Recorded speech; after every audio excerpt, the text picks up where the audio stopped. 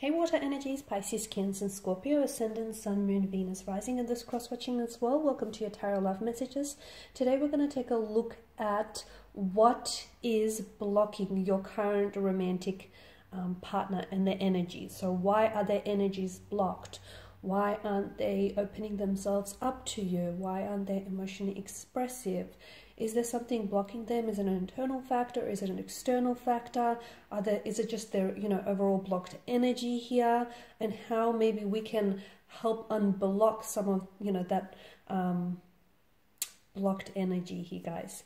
It's a general reading, therefore the messages here are going to be general, so please just be mindful of that. If you are after a personal tarot reading with myself, feel free to reach out and inquire.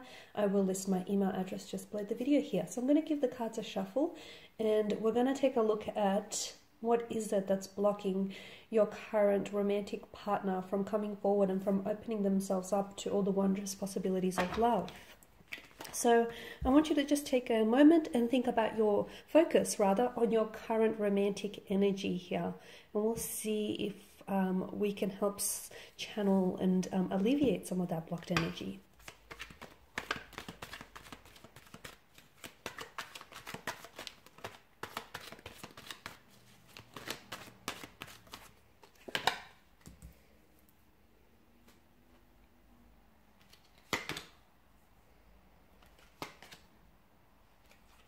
Okay.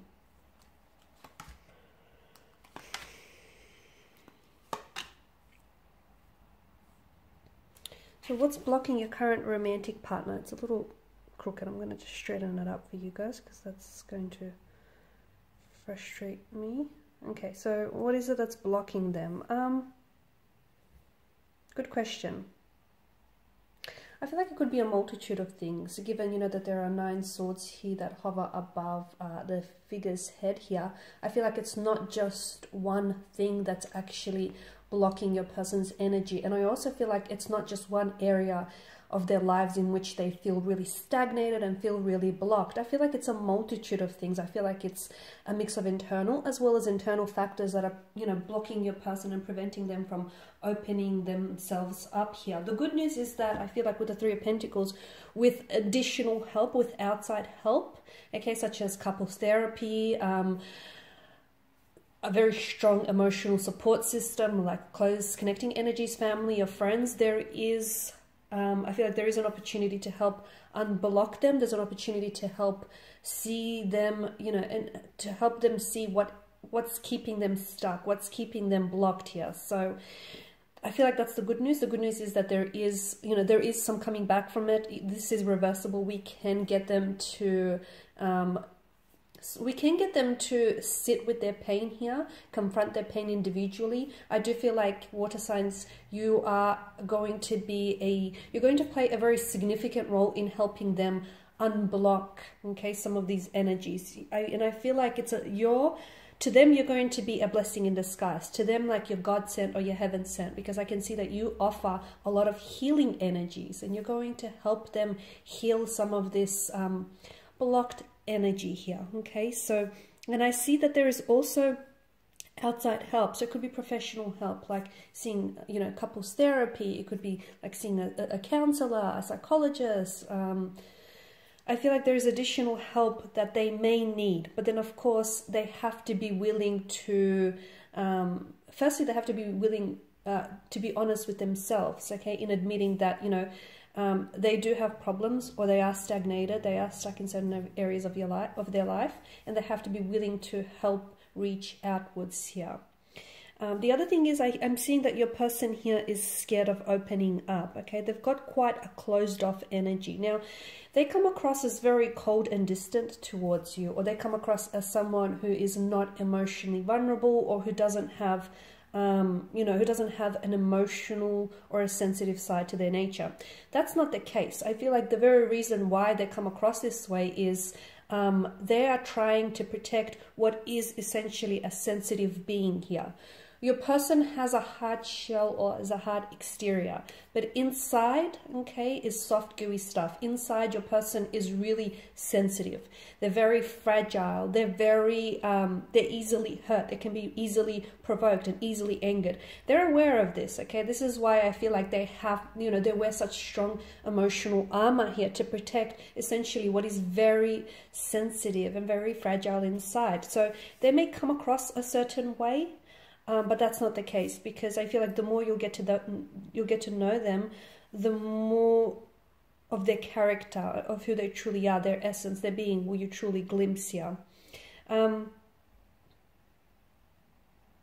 person has insecurity issues. I can see that. Your person has...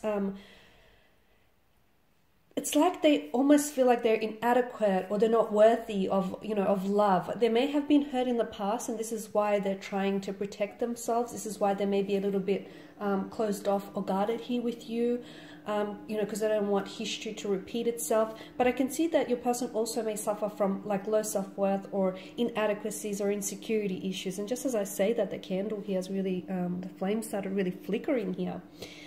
So that's something that they have to work with. So some of the like issues are internal, and they're very intricate, and they're very interwoven, and they affect other areas of their life.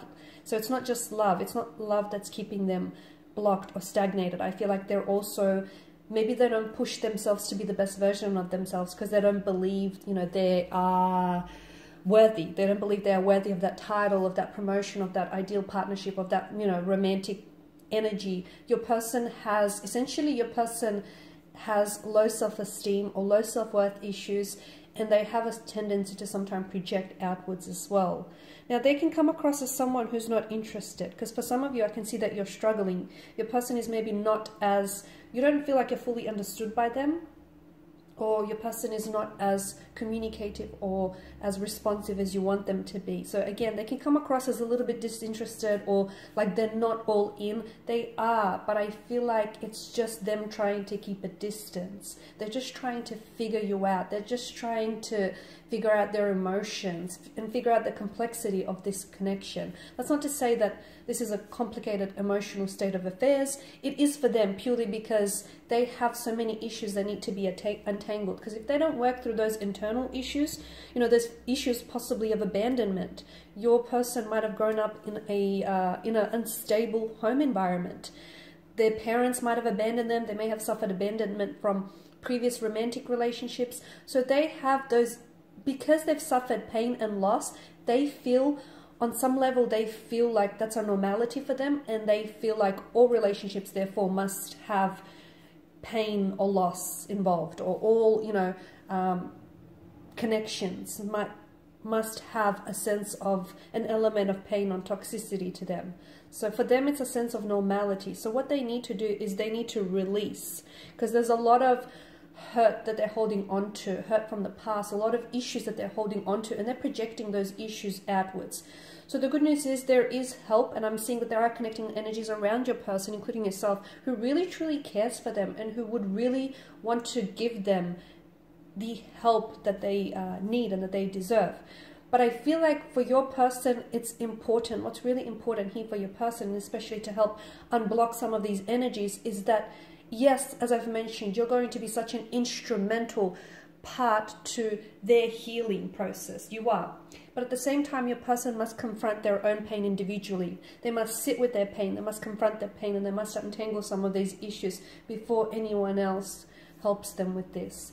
Okay, guys, so hopefully this has been helpful for at least some of you, if not all, in addressing some of these blocked energies around your romantic interests, and hopefully you can look at some of the ways in which you can maybe try and help or alleviate some of this, you know, blocked energy. I just want to thank you all for watching and for listening. Please show your support by subscribing to the channel, liking, sharing.